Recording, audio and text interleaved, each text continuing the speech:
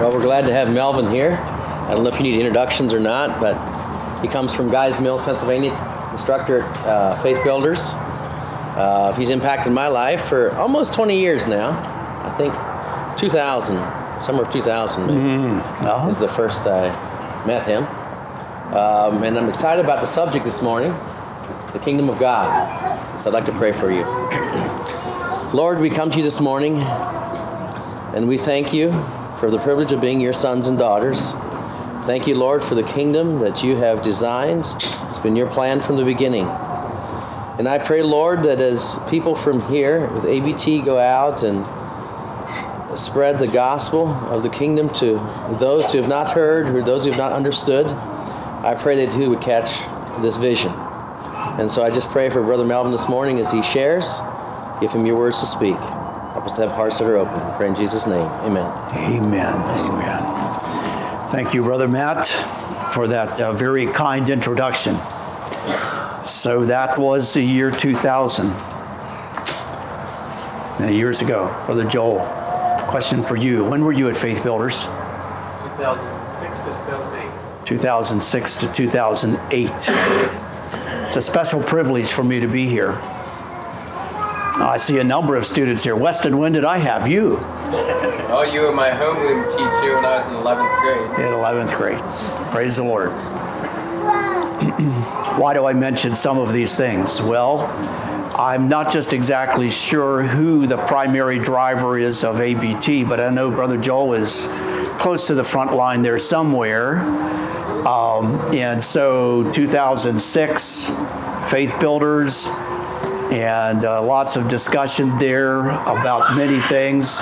And Brother Joel, it'll be hard for you to understand, or maybe you will, how much of a deep privilege it is to be here and to see some of the fruit of your labor. I know, not alone, I know there are many others who have contributed here too, very, very much. But it's a blessing to an old man at least, to see younger men just rise right up and take on the challenge. So the kingdom of God,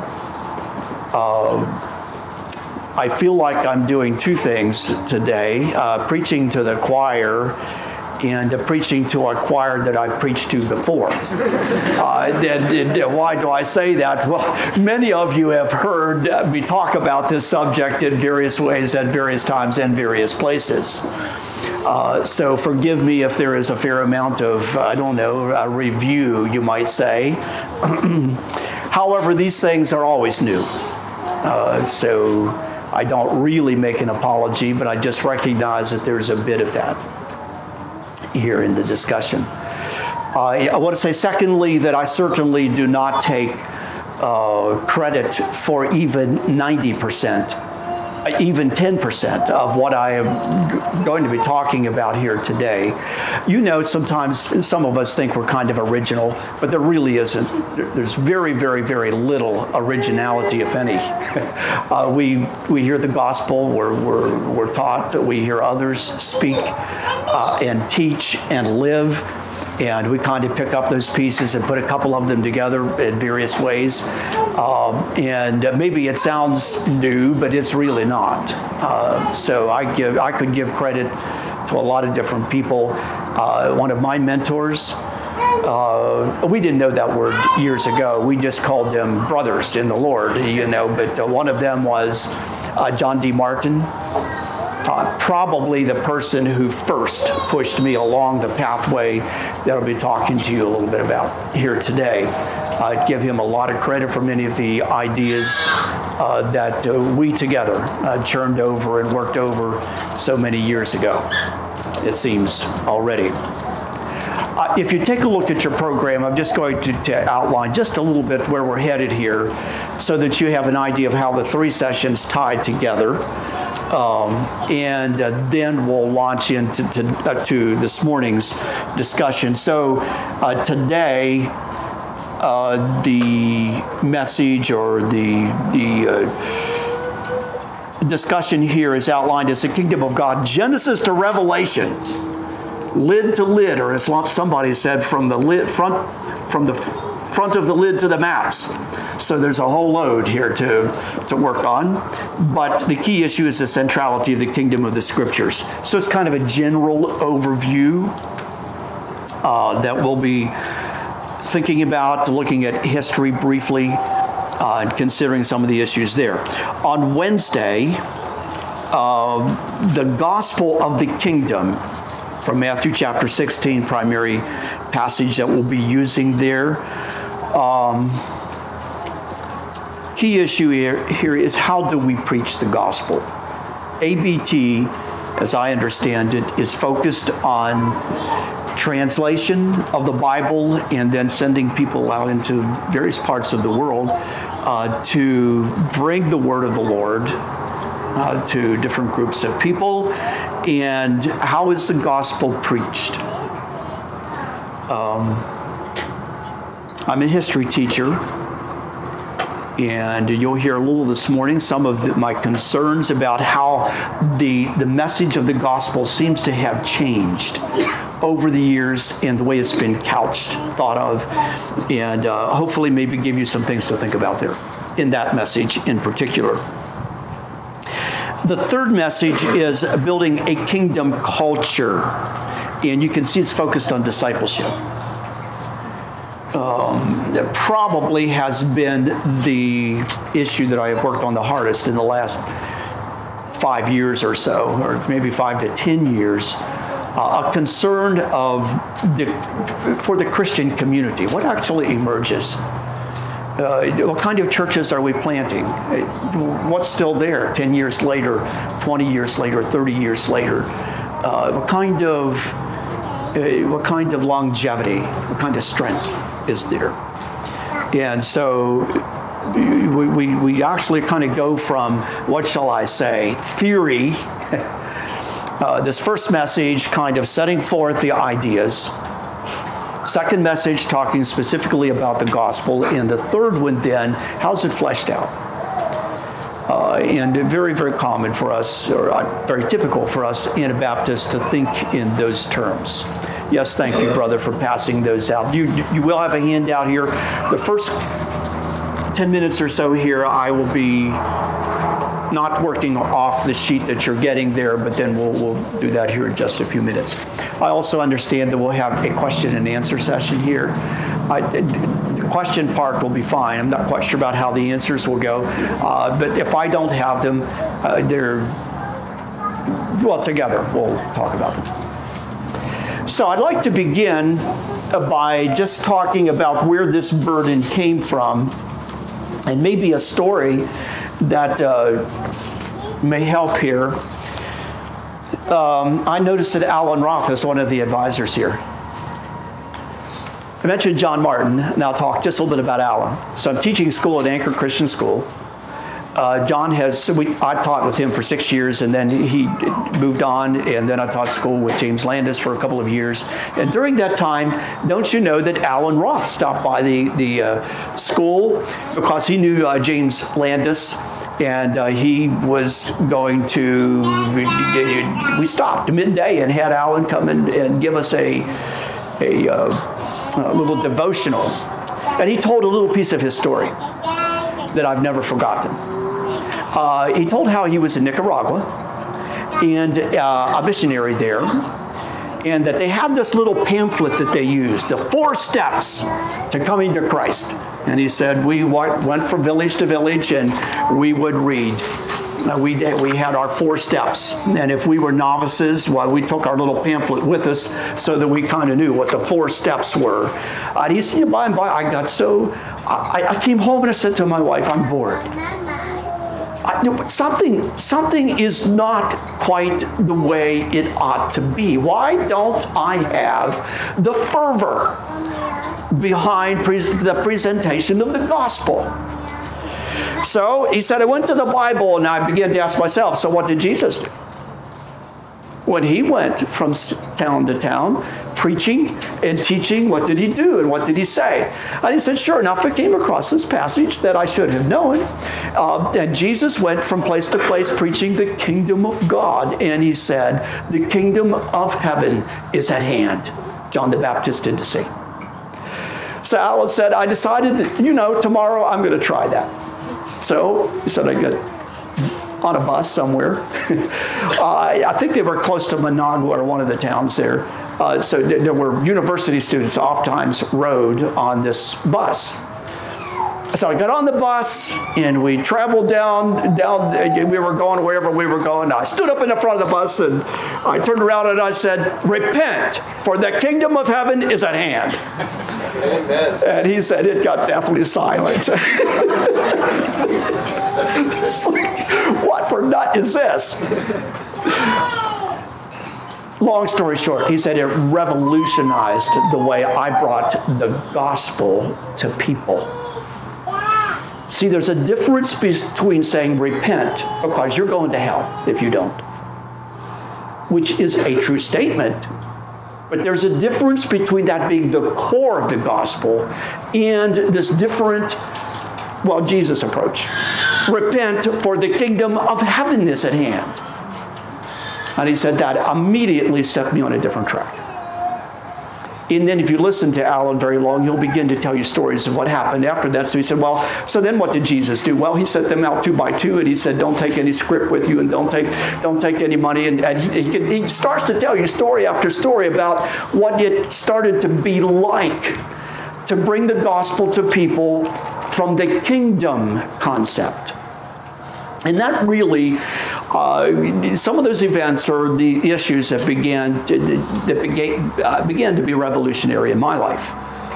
Just a piece of my testimony. So you see Sheila sitting here. Sheila and I were married at 19.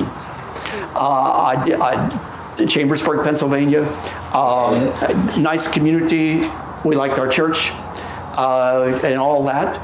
I can say with integrity that I was not your classical rebel. Now, we're all rebels. You know that, wanting to do something different than what God wants us to do. But I was not the classic rebel growing up in a Mennonite home who couldn't wait to get out from there and go do whatever. The danger for me was what I became aware of soon after we were married, probably 20, 21 years of age. I thought, so is this the way life should be? So I'm not a rebel wanting to run away from my church. I'm a reasonable Christian. But I began to realize what I really wanted in life, I think. I was flying an airplane. I was in a little bit of a business of my own as a mechanic, a few things like that. And all of a sudden it struck me that what my life looked like, or where it was headed, is a little bigger business, a little fun flying an airplane. What I really wanted is I wanted to be a good Mennonite boy with class. That takes money and a number of other things. I won't go into more details about that, but with that realization, I said to myself, you know what? I don't think that's going to be a good way to live, and I'm not content with it either. If Christianity is for real, and if the claims of the gospel are what I understand them to be, then that's no life. That's no way to do it. It really calls for everything you have. God knows, and people who know me well knows that there have been many times I fell down on that job of giving it everything I've got for the kingdom of God. But it was from those days forward that my life changed, and I ended up in the classroom. Never dreamed of it. Sheila, bless her heart, she was quite sure when she married me, she said, well, before that, she said she was not going to marry a teacher nor a farmer, and now she's stuck with both. I'm a teacher, and I like to farm in the summer, and there's some reasons for that. But back to the line that I'm wanting to give to you here, the idea. That led me to begin to think about our concept of salvation itself. Now, some of you have copies of this because you were in my class. Okay, this is that long essay on the kingdom of God. Not going to read it to you now. I'm just a few excerpts out of here. So, the concern of this paper. While the decline of Western civilization is lamentable, a worse and more critical tragedy is the failure of Christianity to set forth a compelling worldview that gives direction and inspiration for daily living. Just stop right there. So for daily life, get up in the morning inspired and energized because I'm involved in the work of God, what he has called me to do. And for some, that is putting the plow in the field and plowing the fields. I have no issue with the various ways in which this has worked out, but it is energizing to know that I am in the work of God, the kingdom of God. The core of that tragedy is not so much that Christians have not convinced the unbelievers, tragic as that may be. The core of the problem is that our worldview has grown so small that we are in great danger of not convincing our posterity of its truth, and even descending into de facto unbelief ourselves. See, what I was afraid of when I was about 20 years old, I thought, you know what? It looks to me as though I could actually make life work if I just stayed in my business, kept my airplane license, and it just went to church, taught a few Sunday school classes, did this or did that. It looks to me as though I actually could live life that way. But I wonder deep within if that might not be something, there might be a connection to de facto unbelief. God really will not do what he said he will do. And I was determined to somehow break out of that thing. This dangerous movement toward de facto unbelief has resulted in the inability of Christianity to stand upon its feet and to move powerfully among the peoples of the world, pointing a way forward. For Christianity, too, it seems to me, has descended into an array of randomly arranged dots without a big picture. At least not big enough to court the imaginations and dreams of men. The result has been a notable weariness that has descended over the Christian community. And the causes of this suffocated weariness are worth examining. And then the statement, the weariness of Christianity is directly related to an improper emphasis on personal salvation at the expense of a major emphasis in the New Testament, namely the kingdom of God. Our big hint here to the core of the New Testament message is in the Lord's Prayer itself. So this point that I just got done making to you is that the main aim of the New Testament is not necessarily to get people saved. Now, careful here. This is going on record, I know. And it can sound immediately like that's wrong. Okay, hear me out. Certainly, the salvation of people is extremely important and ranks almost first. The reason it is first, though, is because the Lord is building a kingdom. And he's calling people into it. And to be saved is, in fact, to have our sins dealt with and to enter that kingdom. So I don't want you to hear me downplaying the role of salvation, but I want you to hear me that the central theme of the New Testament is not salvation man, but the kingdom of God. Where do we pick this up? Well, listen to the Lord's Prayer. You remember one time the disciples said to Jesus, well, teach us to pray. I said, okay. Now, you would think that if you asked Jesus to now stand up in front of us here and to teach us to pray, he's certainly going to put in that model prayer the issues. Now, the fascinating thing is he hardly ever even mentions in that prayer the salvation of men. You know it, but I'll just quote it for you. So if you're thinking of the Lord's Prayer, just feel the themes. Our Father which art in heaven, hallowed be thy name. Lift up God. Thy kingdom come. First out of his mouth. Thy kingdom come, thy will be done on earth, even as it is in heaven. Give us this day our daily bread, and forgive us our debts as we forgive our debtors. There you have the piece that calls to salvation. Forgive us our debts. We recognize we're sinners before God. We need salvation. Forgive us our debts as we forgive. Lead us not into temptation, but deliver us from evil. Why? He does not end up because I'm scared to death all these people are going to hell. That is true. But he says the real reason is for thine is the kingdom and the power and the glory forever. Amen. And there you see that theme just running through there. Ladies and gentlemen, brothers and sisters, this morning we're here. We're here not to figure out just precisely what we can do or not do and get by with it and make it to the pearly gates. Far too much of Christianity, that's the questions they're asking. Oh, it used to irritate me so much. John Martin and I had a prison Bible study together. And there's nobody who can hold out like John Martin can on a number of these issues. And so, John would present a gospel message there, and it's based on the lordship of Christ and the kingdom of God. And an hour of this, somebody raise their hand, the back of the room, they say, why go to hell for smoking? Yeah, and Brother John and I would look at each other. John would say, that's precisely the wrong question. That's not even the question. It is a question, but it's not the question. The real question is, who in the world is the Lord of your life? And why are you doing the things you're doing? Answer those questions and you'll get to the real core. You'll head toward the core of what Christianity is about. But do you realize that even in our Mennonite circles, we ask different questions, but we ask them similarly. And we live our lives kind of like that. What can I actually do and get by? That is not Christianity at all.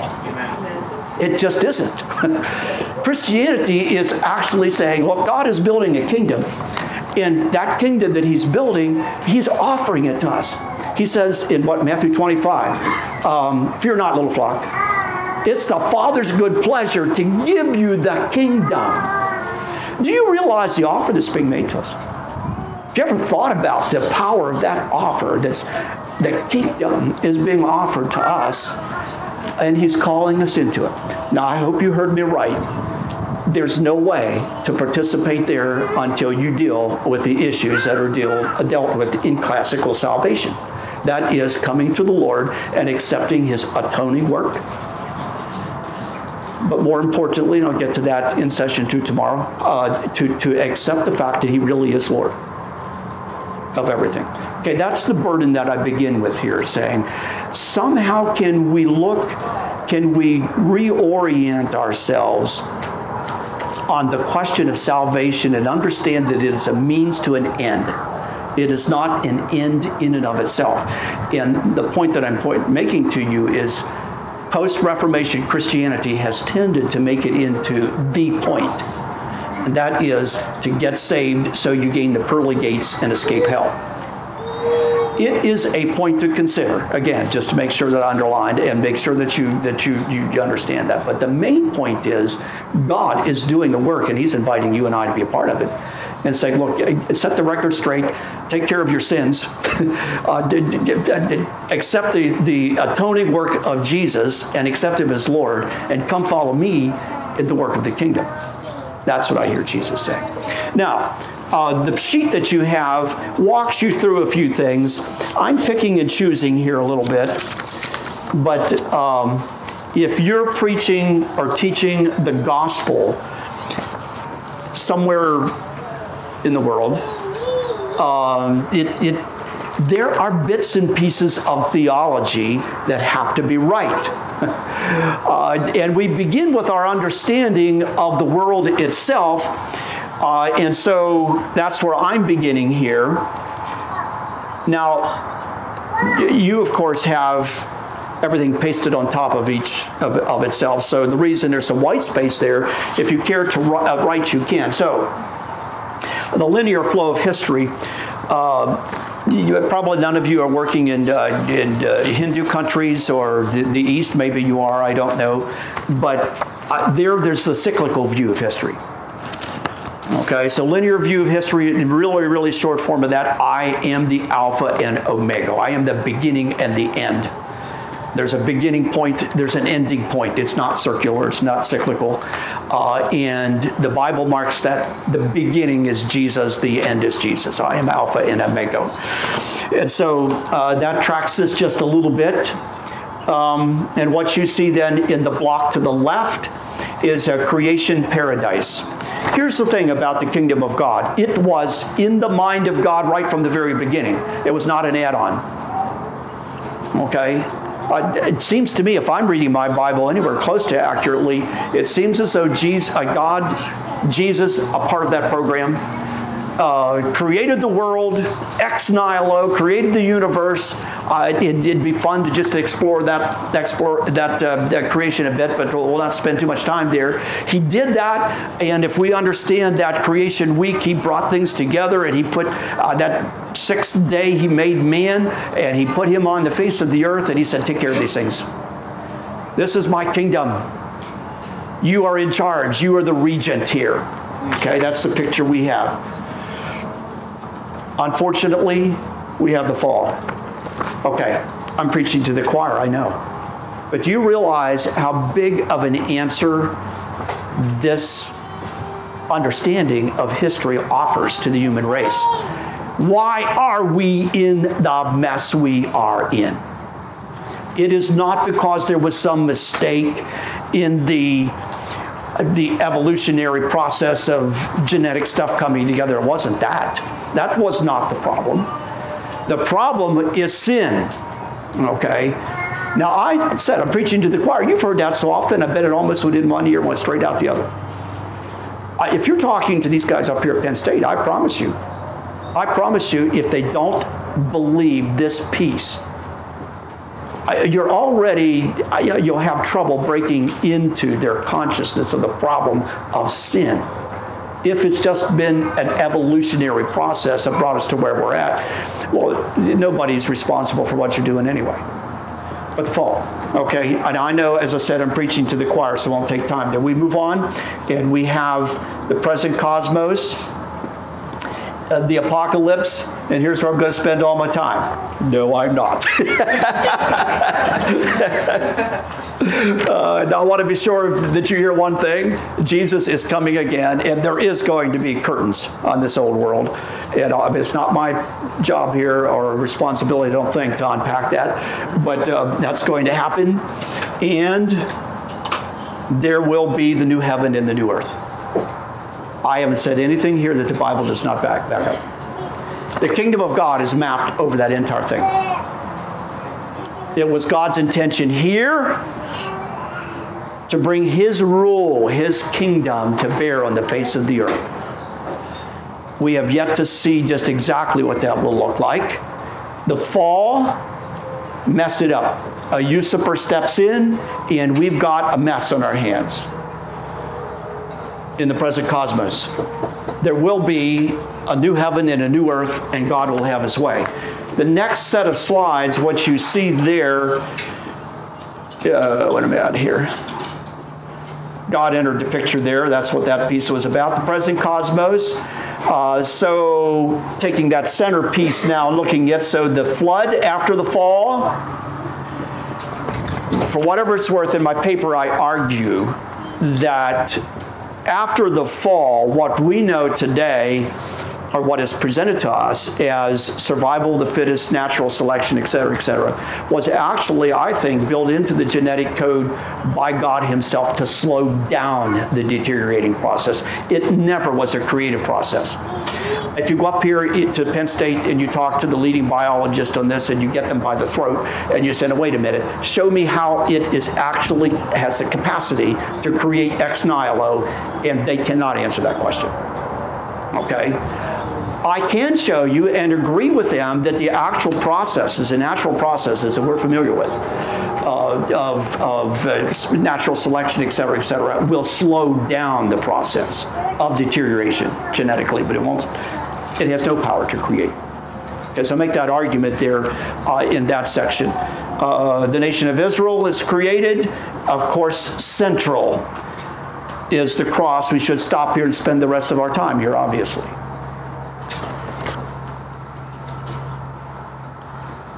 the resurrection. You can't talk about the cross without talking about the resurrection.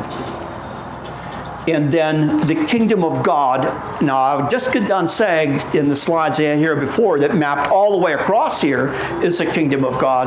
But I make this a little bit of a special piece here because I believe that the present expression of the kingdom of God is in the body of Christ, is in the assembled body of believers. I literally believe that. The longing of my heart is to see churches all over the world where God really is having his way.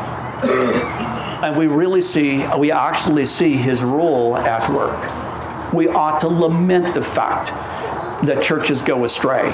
And there are awful things that happen sometimes. We ought to rejoice in the fact when we find a family, a group of people, a church who have really let God have his way in their lives. And you see the rule of God there at work. Now, as I already, here's just a little bit of a summary. So here's the attack. God saw everything that he had made, and behold, it was very good. And the evening and the morning were the sixth day. Now, forgive me for, I have to shuffle some slides around here. There's a little bit of redundancy here, but I think this will work. So the earth is the Lord's and the fullness thereof, the world, and they that dwell therein. An interesting thing is that this was a favorite verse of the early Anabaptists. The earth is the Lord's and the fullness thereof. One of the reasons they used that passage is they said, well, these rulers who want to have all this control and manage everything, they don't realize it, but this stuff's all God's. Why do they think they can manage things in this fashion? And they also believed that since this is true, then it's our responsibility to actually exercise the rule of God as we go out here and interact with the good earth. But the fall. Therefore the Lord God sent him forth from the Garden of Eden to till the ground from whence he was taken. And here's the centrality of Christ. I believe this. I teach history. When the fullness of time was come, God sent forth his Son. More about that tomorrow, so I'm not going to take more time with it. Here's a couple passages. If we took time to look at all of those, it would just underscore the point that I'm making here, and that is the centrality of Christ in the kingdom of God. I'm not giving it enough space right now. Because if it's central, well, then that's where our focus should be at, right? Okay, well, we can look at these passages that confirm, right from the very beginning, until now, eternity past, eternity future, Christ central. Very, very powerful passages here to bear that. We'll be looking at Matthew 16 in particular tomorrow. What is the kingdom of God? Here's a little play on words that I like. So the king plus dome, probably, let's see, some of you, I'm among language people here, and so okay, if I get out of orbit here, somebody just get me straightened up here on that. So dome. Let's see, domestic, doma, home, right? So it's the Latin prefix that gets used all different ways, oftentimes relating to something that has to do with home. As I said, domestic. And we have various ways in which we use it. So kingdom, where the king is at home. So the kingdom of God is present. Here I have where the king's home is located, or another way of saying it is in the second line that you have there where the king is at home. If I can just quickly say, let's not let this just be pie in the sky, by and by stuff. So Sheila and I, it's not like every day we sat down and thought about this, but we would pick our goal, once we got it, that the kingdom of heaven is old, and this idea, so where the king is at home, we said to ourselves, well, how would you actually be a parent? How would you actually run a home? What would you actually do here? If in fact what we want is we want the king to be at home here. So in other words, don't let this get too esoteric out there somewhere where we know it's true. Ask yourself the question, So what am I actually doing in my life? If I have a family, if I'm relating to a wife, if I have children, now I have grandchildren. So is the king at home? And see, he would like to be here. And you know, but some of the questions had become really foolish. Take the internet and its usage and all that stuff. If you really actually entertain the question, so would the king be at home here? It answers some questions rather easily. I know, not all the details. The questions can still get messy. I know that. But the questions about, let's say, maybe the first one is, do you have internet or don't you? Second one is, if you do, how do you use it? Well, if the king is at home, everybody knows you're not going to sit there looking at pornography or something else really, really foolish and ridiculous. If the king's here, why would you do that? It seems to me as though we need to actively think about this and culture the attitude. Is the king at home?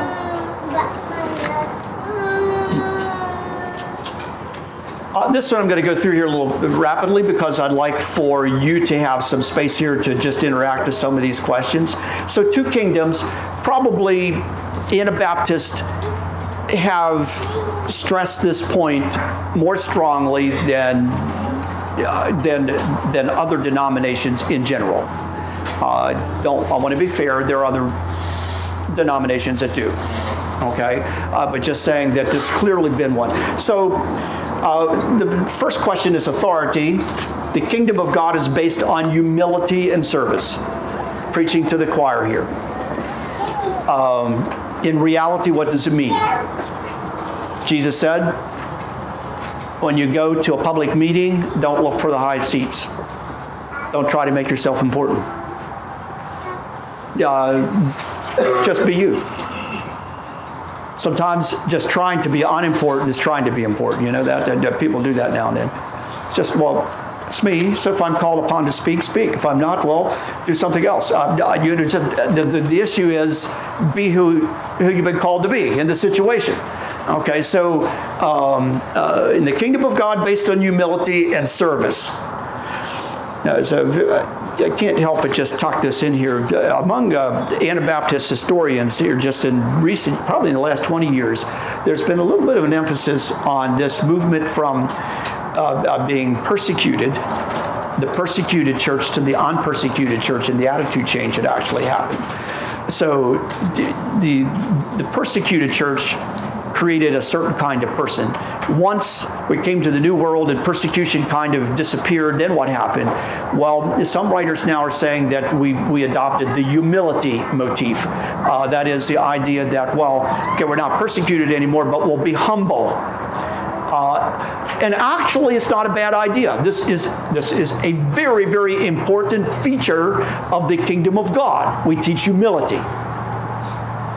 Okay, now I don't want you to go bad places with this. I don't have a degree. One of the reasons I don't have a degree is specifically this. So that's the way the world describes a whole lot of greatness. Okay, if you just have the credentials or you just have this or that or the other thing. You didn't hear me say there's anything wrong with having a credential. That's not my point here. But my point is, if you're humble, what do you care for? It's just if it happens to be needed or something like that. At least that's not the emphasis of your, I'm not who I am because I have a degree. I'm who I am because of who I am in Christ. Now that's even true of the person who has a degree. And I want you to understand that. We culture humility. That's a part of this kingdom, wherever we find ourselves in life. And this can be a bit of a challenge. Kingdoms of this world, they're based on power and position. This is a time of the year, at least in our area up there, and I see all the signs along the way for local elections and elect this person. I looked at our area shopper where, you know, you can look to see what's for sale and all that kind of stuff. And 2 great big pages and 2 big letters as to why you should elect me. And the other one said the same thing, of course. You should elect me, and here's all the reasons and all of that. We don't do that. I know I'm preaching to the choir. But I wonder sometimes maybe we don't get a little confused here based on power in position. God help us if our churches are guilty of, I don't know, position mongering or whatever that goes along with that. I don't know. Something dramatically wrong there. Means and methods. In the kingdom of God, love that suffers toward redemption. I'm going to be talking about that more on another, I think, tomorrow. Okay, but this one's key. But I don't want to get too far into that because of tomorrow. Faith in redemption and resurrection. I'd like to stop there and talk about this one a little bit. A breakthrough for me, I think, on the issue of faith was to realize that there are theological understandings that probably all of us have. So the death, the resurrection of Jesus, and his redemptive work in the world. Okay? Now, it occurred to me that if you really believe that, if you actually really do believe that, that begins to give the impetus to actually suffer, be persecuted, even die, because I have confidence in the resurrected Jesus. It's not just a theological point, it's a core piece of our faith, our confidence that God will do what he said he would do. God will do what he said he will do. Now, you know what it says in Hebrews, right? Abraham, Sarah, it gives that. These all believed. They had vision, they had all of those things, but it never happened in their lifetime. But they had confidence that God would do it. He will eventually do what he said he would do. Willing obedience to divine command. You know these basic ideas. The kingdoms of this world, in contrast, government by enforced law. Just read a very, very, very interesting article by I believe I think a Hindu, I'm not quite so sure, but somebody from the East anyway. A lady who was talking about the feminist movement and all the stuff that we've been up against here in the Western world, and not a Christian at all, but saying, if you have to enforce your feminism by law, and she was thinking, pointing fingers at the Western world and how, the Me Too thing and a whole list of things like that. Some correctives needed there for sure, but if it's got to be done by law, this lady said, something wrong with it. It'll fail. It actually won't accomplish the end. It'll end up binding you up over here somewhere. So you thought you were being loosened here by law. But if you did it by law, you can be sure it's going to catch you over here somewhere else and backhand you when you didn't know it was coming.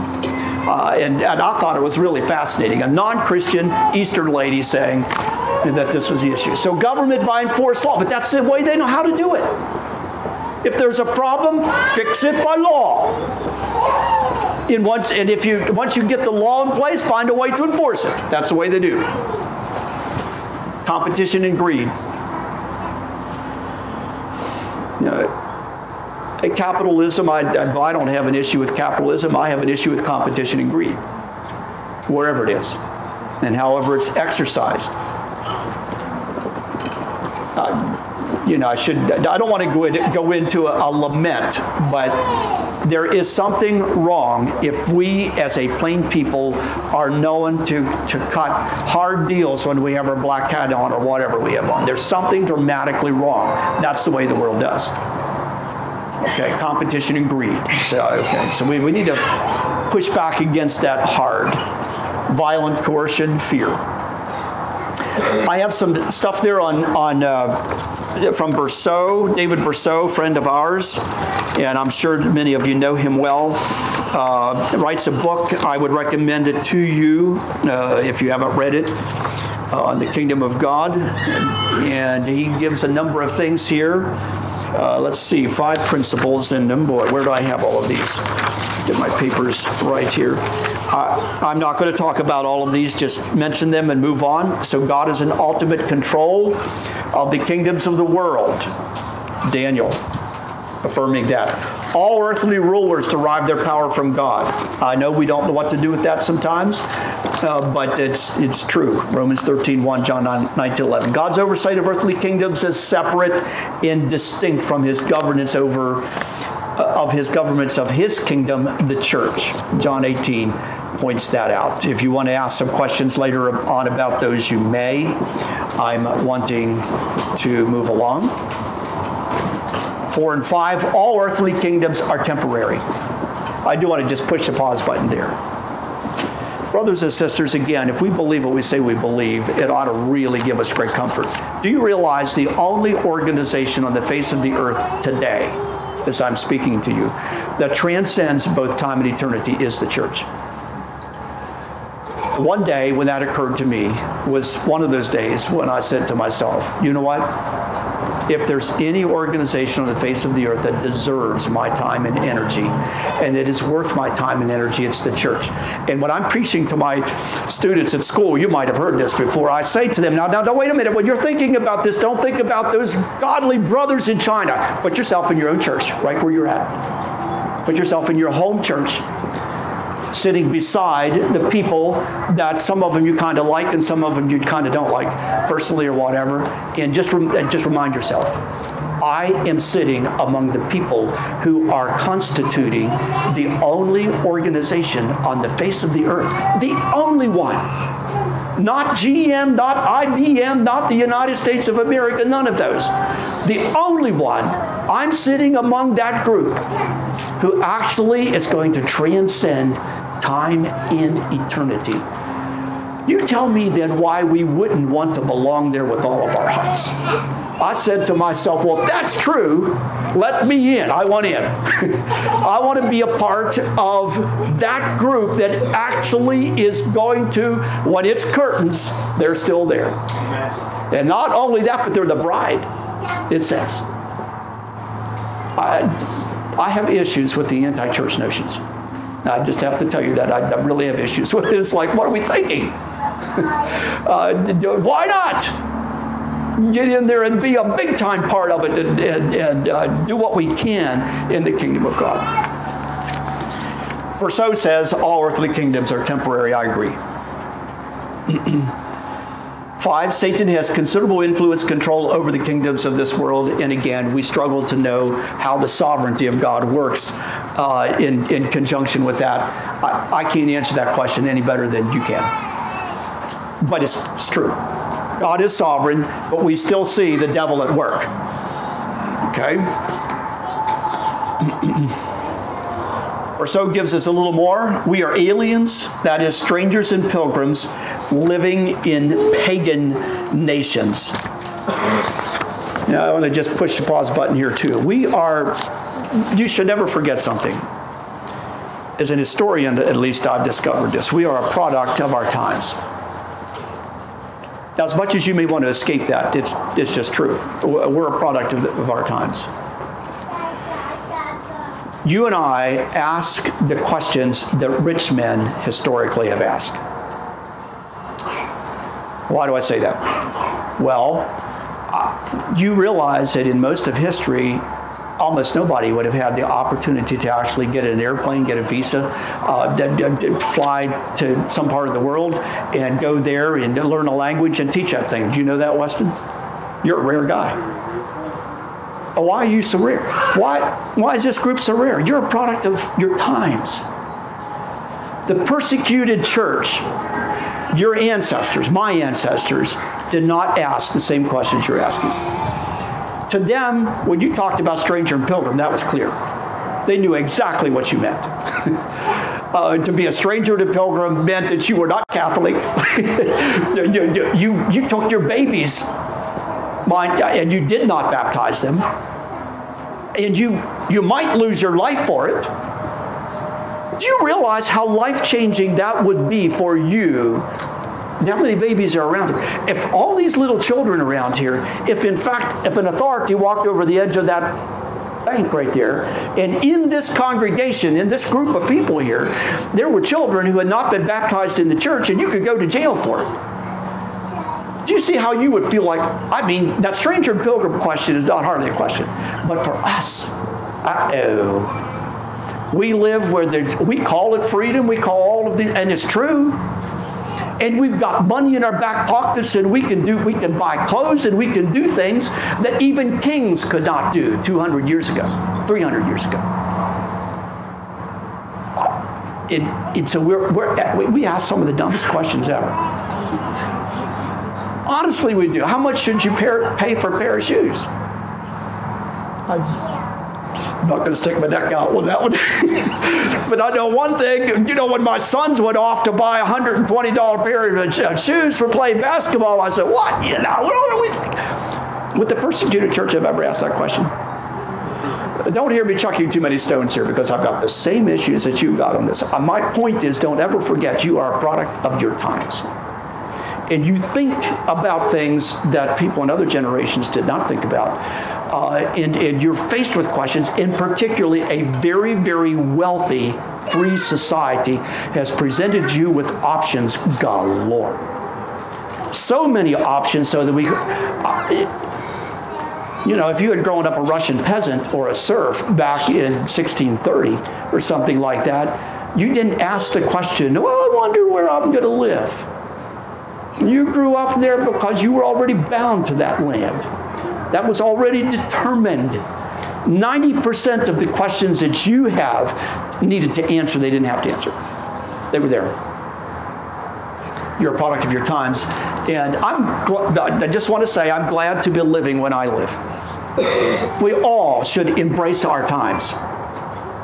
And then ask ourselves the question, but what does it mean to live like a stranger and a pilgrim?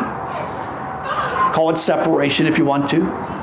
What does it mean to actually live counterculturally today? That's a question I've asked myself a lot of times. And I know one thing, I don't have any issue with our plain way of life. In fact, I embrace it. Okay? But I know one thing, it's far more than just dressing plain. Countercultural is in every area of life entertaining the question, what does it mean to live under the lordship of Christ in this area? Whether it's economical, whether it's how I plow the ground, whether it's what car I buy, whether it's whatever, name the question. And answering it, oh, and by the way, I always say that if you follow Abraham's little thing there in Hebrews chapter 11, 13, and 14. So he had vision, and then he was convicted, and then he was moved, and then he packed his bags and he left. And then I'm sure everybody in Ur of Chaldees said, "You hear about that crazy guy that neighbor down there? He's nuts." The guy, you know what he's doing? He said he's moving. I asked him where he's going. He said he has no clue. Well, he's looking for a city which has foundations, whose builder and maker is God. That's crazy. Well, my point is, if you're really following God, you don't have to make yourself a stranger and pilgrim. You're weird right from the get-go. Your ideas are just nuts. They just don't fit with general society. So you don't have to arm twist people being into strangers and pilgrims. You're kingdom people. They are different. Their citizenship is somewhere else. We are called to subject ourselves to our host government, but to embrace our first allegiance to the kingdom of God. Again, I know you know that. More about that tomorrow. There will be an inevitable clash of values and goals. And Jesus comments, "You render to Caesar the things that are Caesar's, to God the things that are God." And we are called to respect and honor for government. These are coming from Verso. Many of you, I'm sure, have already read that text. If you haven't, I'd recommend it to you. Here's a model. Kingdom of the world. It's not cow. Kingdom of the world, kingdom of God. Here's the area that we're concerned about. And that we struggle with that overlap. What do we do with the areas that overlap? And I'm not here to answer all of those questions, but maybe just to give a few things to think about, so it's already on your paper there. We are aliens here. But we live with respect and honor. And you know, again, you can tell, my concern is, what does it feel like when rubber hits the road? So we live in the times that we live in. My neighbor, George Salzgiver, is a 72-year-old, 73 maybe now, I'm not sure, Vietnam War vet. I had a very, very interesting conversation with him early on.